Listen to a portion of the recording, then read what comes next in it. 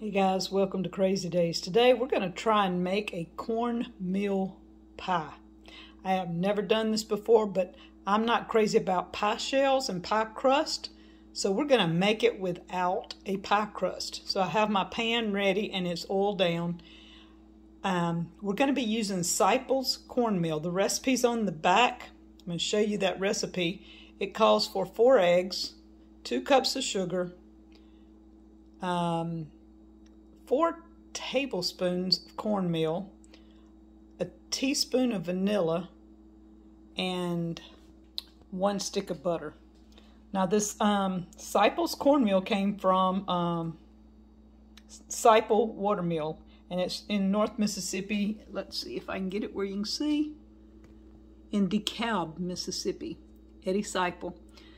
Amanda and Brad came and spent the day with us, and she is the one that sent Danny the Sciple Corn Meal and the Sciple grits. It is done by a water mill, stone ground. See that? Isn't that awesome? It's been around since 1790s. So it's a water-powered stone ground corn grinder. That's awesome. This is vanilla that I made here at Deepsouth, and these are our fresh eggs.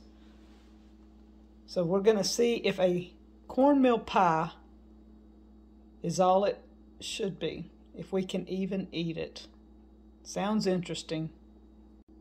I'm going to let the butter just kind of melt on down. I'm going to turn the fire off and let it just sit here. I don't want it hot. I just need it melted. I have the vanilla, the sugar, and the cornmeal in my bowl. We're going to be adding the butter, mixing all that together. I've cracked the eggs in a separate container. I'm going to scramble these before adding to the other mixture. This is what the mixture looks like before I add the eggs. We have the scrambled eggs.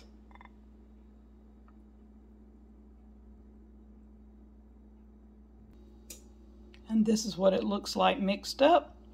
Kind of like a gritty cake mix. So we're going to add it to our pie plate, put it in the oven that we've got preheating at 350, and we're going to bake until it's set.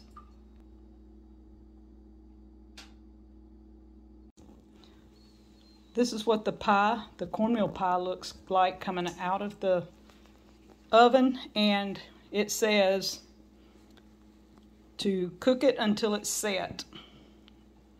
Set means when you move it in the oven just the least little bit and it's not jiggling, it's firm. That's what set means. So I'll be trying this when it cools off and we'll see what it tastes like. Cornmeal pie.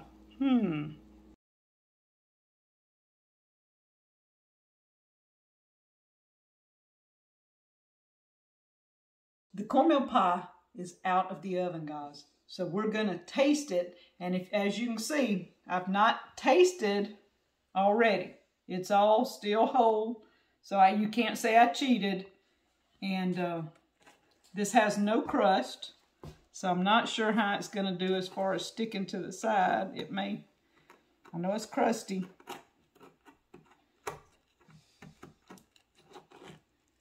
But Danny and I like, ooh, it looks like a chess cake. It's kind of got that texture and stuff to it. And you see in there? Kind of like a chess cake. Isn't that awesome?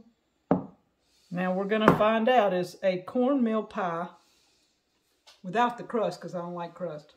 Is it any good?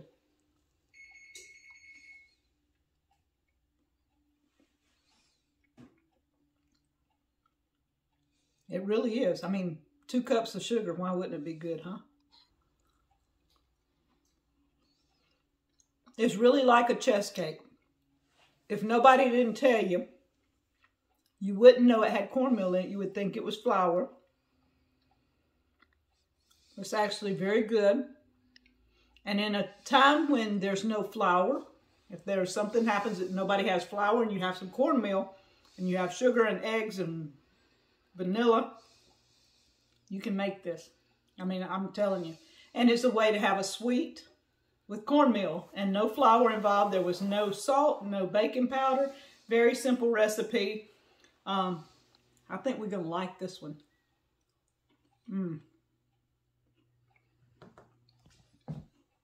Cornmeal pie, guys. I'm going to get Danny to try this. This is actually, it's actually very, very good.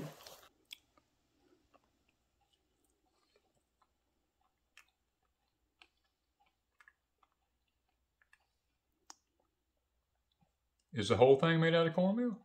That's the only stuff that's in it. Sugar, eggs, cornmeal, vanilla. How is the top so crunchy and the bottom crunchy and the middle's like it's like an egg pie or something, you know what I mean? The cornmeal went to the top and the bottom. Well, what stayed in the middle? The eggs. Oh, okay. So it's like and an, a little bit like of, an egg pie then. Yeah. Yeah, it's like an egg pie. I mean, tastes just like it to me. You wouldn't really know the difference. I would not have known the difference. I literally would not have known the difference. I mean, I don't know how many eggs you put in it, but I know that... 4. Well, just 4? Just 4. Wow. That is really... Like you said, I think you overdone it with the sugar, but... That's what the recipe called for, so I was going by the recipe. With me, that's overdoing it with the sugar because I don't eat a lot of sugar. But it tasted good. It tasted really sweet. To me, it's like intense sweet. You know, like you said, would you put 2 cups in it? 2 cups. I could have done with less than a 1. But it probably would not have set. It might not have, but it would be worth a try. You know, I mean, just to see. That's if you're a sugarholic, yeah, you'd be hooked on this one because that is really good. My cornmeal pie. I think it's a winner. You can see it stuck to the bottom, even though I put something in there to, I greased it all up good. It still stuck to the bottom. So I'm not sure if you had a crust in here, but my thought, if you ain't got no flour, there's a perfect way to make something sweet. Cornmeal pie. Who knew? Thanks, Amanda and Sciple Corn Meal. Check it out, guys. Thank you from Crazy Days.